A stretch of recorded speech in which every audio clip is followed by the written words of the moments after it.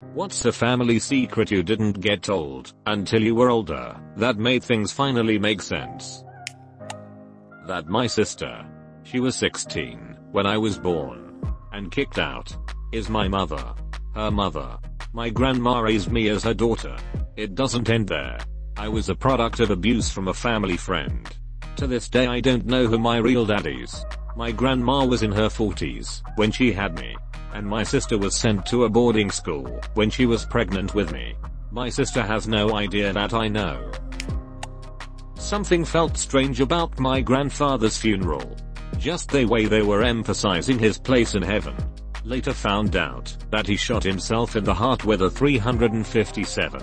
Same side of the family also had seemingly random people show up at family gatherings throughout my life that ended up being illegitimate children of my grandma. I just started gaining uncles and cousins. Confused the crap out of me as a child. Grandpa is a pedo with a track recording my family. That's why I never got left alone with him. Unfortunately my cousins did. The expected happened. And then the unexpected. After 40 some years he finally got reported and is now rotting in a county jail. My grandpa burned to death. I found out he died when I was a kid, but was not allowed to go to his funeral. And they told me he had a heart attack. I was so confused because everyone around me would clam up when I asked about him. Turns out that he had a heart attack while trying to put out a field fire, collapsed, and burned. I still have no idea how long it took for people to find him, but I'm assuming it was hours.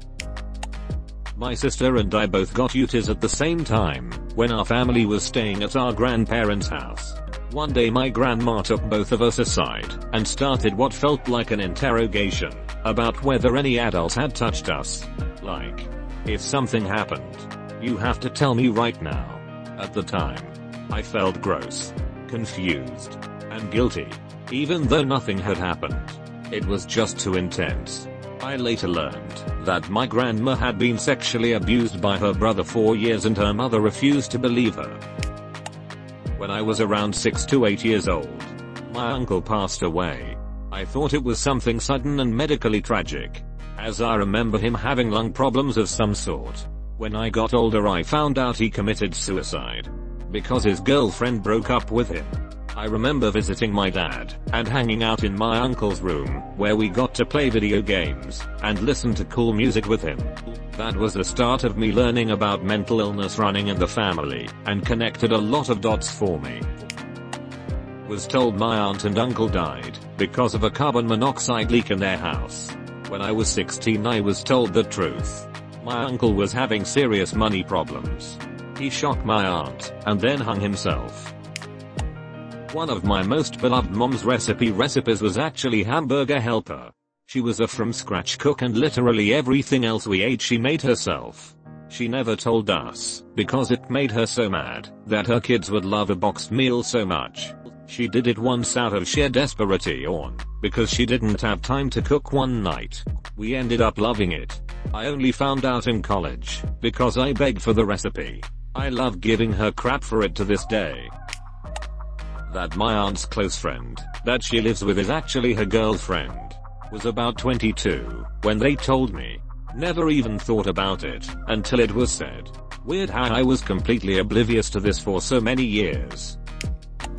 My pet rabbit got attacked by something a couple years after I got it. My parents found it dead and replaced it before I found out. I just thought my rabbit lived super long, but it was actually 2 rabbits. This happened over 10 years ago, and I found out last year. My parents were swingers. That my grandparents didn't talk to each other 20 years before my grandfather finally kicked the bucket. They lived in the same house the entire time too and no one knows why they weren't on speaking terms. I didn't know one of my cousins existed until I was about 10 years old. Turns out he was diagnosed with leukemia as a child, and I was a very sensitive kid. So my family decided not to tell me until the treatment was successful and he recovered. It would have been okay if they told me as soon as he was healthy again. But I guess they forgot, so the first time I met him, I was wondering how exactly I managed to forget the existence of a whole person. That my dad was a pedophile. Had no clue. Even through a decade of abuse, I was told to keep the secret. By him. And my family kept the secret from me, because they had thoughts of him being better. Or reformed. So, when I was 15 I realized it was wrong. Or, it all started to make sense. Who knew? As a child, you can't trust your own father. My aunt and uncle, who passed away when I was 11, were drug addicts. I adored them, but as I got older I started seeing less and less of them, and never understood why. My parents briefly told me, when I was 16, and that my uncle didn't die of a brain tumor. Actually had one though. But instead he shot himself, while my aunt was in the other room, which led to my aunt's drug-related death on New Year's Day. They finally told me the whole story, when I was 21. I was the last person to know. Even my little brother knew before me. Because I was extremely close to them, and looked so highly of them. I still do. I wish I would have known sooner, but I understand why they didn't tell me. My grandparents forced my aunt to get an abortion before my family moved to America, rendering her permanently sterile. It finally makes sense why none of the adults talk about having children around her. That my granny attempted suicide when my mom was in high school. My mom was the one that found her. Luckily she did find her, because if she hadn't she wouldn't have survived. It explains why my mom panics the way she does, and jumps to conclusions all the time. If she can't get a hold of me, or my brother on the phone, she automatically assumes we are dead and she panics. Recently, she couldn't get a hold of my brother for a few hours, and she lost all composure, and had a nervous breakdown. We just are starting to realize after all these years, that she probably has undiagnosed PTSD. When I was really young I never got why my dad wouldn't allow drinks like Kool-Aid in the house, especially if it was grape. Later in life I found out he was part of the cleanup crew for Jonestown. Edit. I didn't think it would get this much attention. I just thought it was weird that dad was so against all the drinks you mixed up from a powder. Not even the country time stuff. I could have them at a friend's place though. My brothers and I all share very distinctive teeth with my dad. But no one else in the family has it. After my gran died I found some letters between her and my granddad while he was on national service.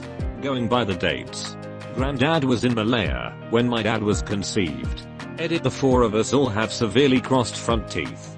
Right over left. And the bottom front row are crowded. All in the same way. I have no idea if dad knows. We don't really talk. Gran is visibly pregnant in the wedding photos. Just about. And my granddad wasn't the brightest spark to it, maybe he didn't realize. He absolutely doted on my dad. And they didn't have any more children. My brother and I are only half siblings. We didn't know that my dad isn't his dad until I was 10 and he was 15. The only reason he was told was because my mom was trying to manipulate him into choosing her side in the divorce. Growing up, I was told that my grandfather had 5 siblings. But I had only ever met one of them. As I got older, I was told that one brother had died from AIDS. Another brother had gone crazy from Agent Orange exposure. Yet another brother was living 2 blocks away, but had been shunned because he was gay. And sister was developmentally delayed, and had basically become a ward of the state after their mother died. It made me understand why my grandfather was so into those cheesy Hallmark movie moments. He wanted to make some happy family memories. Fortunately, my grandfather and his shunned brother were able to reconcile before the brother's death. Uncle Bob was actually an FBI wanted person of interest for working on biological weapons and ties to white supremacy groups. My father was a capo from the Neapolitan Camorra, was wanted by the Interpol, and couldn't set a foot back in Italy without being immediately apprehended. He was also living under a stolen identity he used when he fled a high security prison in Italy. My last name never was my family name. That and much more. I used to like telling this story when I found out, since everyone thought I was lying or joking anyway. I was 12.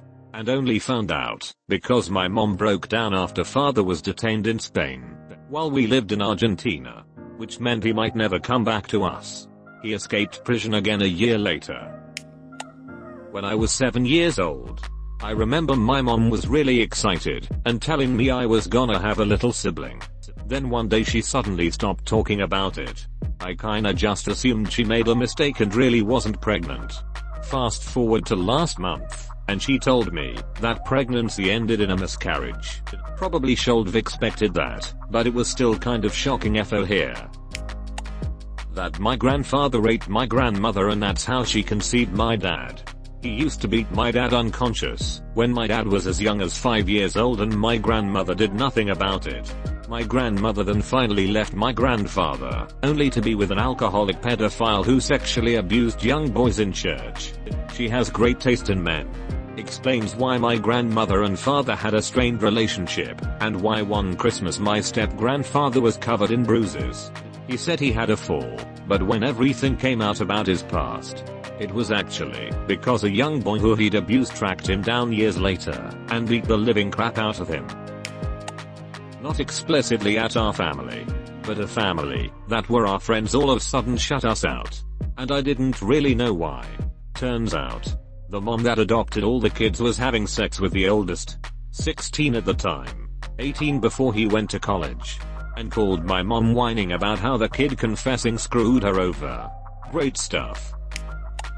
My parents would never talk about my grandpa, my mom's dad, and I would always ask what happened to him since he died, and more info about him. My parents would always just say he died of a heart attack, and was accountant and always get a look in their face. Little did I know he was an alcoholic who killed himself. It was just hard for my mom to talk about him. My mom planned me. I always believed. Wasn't till I was 24 I learned my father didn't. And that's why my father ducking hates me. My father had another child years before he was with my mother. My uncle cheated on my aunt when he'd go away on weekends for events related to a hobby a little over a decade into their marriage. And apparently everyone at those weekends knew. My aunt would be home with 3 young kids while he was openly running around with another woman. Finally understood why my dad was always a little weird about him. Why one of his kids has had a hot and cold relationship with him. And also why he and my aunt are so into this marriage group thing they do. To the point of always going to conferences, even when money is super tight. My husband, 50, and his 3 siblings, 48, 54, 55, just found out a few months ago that their mother, 80, was adopted. I have done my own research as I'm too afraid to ask my aunt or grandma. But as far as I can tell, grandpa wasn't forced into early retirement because he stole someone's teapot. He was stocking up on guns. Out of 4 girls, I'm the only one who can biologically have kids. I didn't find out until I was 24. And then, only because my mom wanted me to shut the duck up asking my recently married sister when we are going to have kids. I now understand why my parents were so grossly underprepared to explain menstruation to me. The 3rd daughter. They'd never had to do it before. Edit. I'm not going to go into detail. But the reason is chromosomal. They basically don't have the necessary internal parts, and had to take hormone therapy. Edit 2. Don't ask people when/if they are going to have kids. I had to learn this lesson the hard way. But you don't have to. It's none of your goddamn business. Exactly how my grandparents left North Korea in the 1950s, considering how insane Kim Il-sung was about nationalism.